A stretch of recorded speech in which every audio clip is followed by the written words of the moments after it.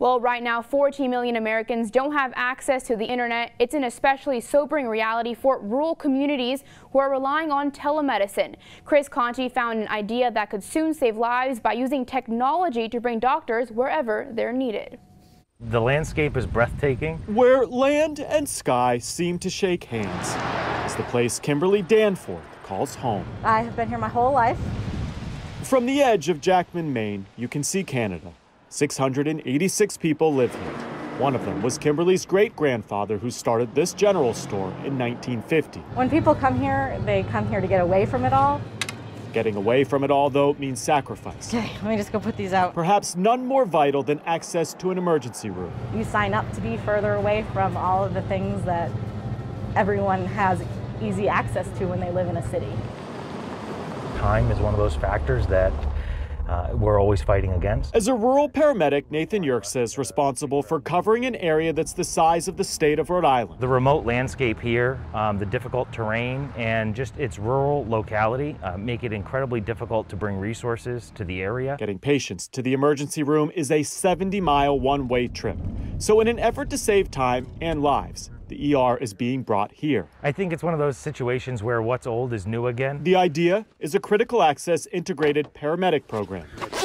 Paramedics here are receiving more training in critical care. So this is just, we can establish intravenous medications through a pump, while at the same time being outfitted with tools like satellite internet and heart rate monitors that can send data wirelessly to a doctor anywhere. And with that new technology, paramedics can instantly connect to a doctor wherever they may end up taking a call. From stitches to ultrasounds, these paramedics are bridging the rural healthcare gap by being able to instantly connect via video chat to a doctor who might be hours away. It is, in many ways, like a high-tech, advanced home visit that you might have seen, 60 years ago. Finding new ways for rural communities to connect is a key component to the program's success. Nationwide, 25 million people don't have access to broadband. COVID has only magnified the issue.